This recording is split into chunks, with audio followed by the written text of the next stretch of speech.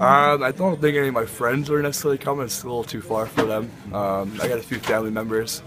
I know my parents are flying in, and then they're gonna fly back out after the game. But I think I got a bunch of cousins that are renting an RV and making a little boys trip out of it. So it's gonna be exciting tomorrow. I know tomorrow the pregame skate will be optional. So if they're in town by then, hopefully they come to the rink in the morning and come on the ice with me. How far is it? How far a drive is it? I've tried, I think, anywhere from 5.5 to 6.5, I believe.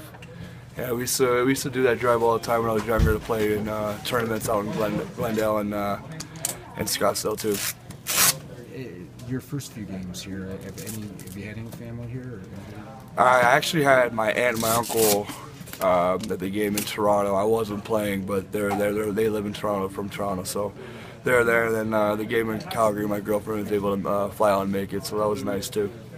So if you were to play tomorrow, it would be the first opportunity for parents to see an NHL game? It would be for my mom and a lot of my family members. My dad actually came to my debut in Columbus. He was the only one to make it, but yeah, everybody besides my dad will be the first time watching me play on an NHL ice.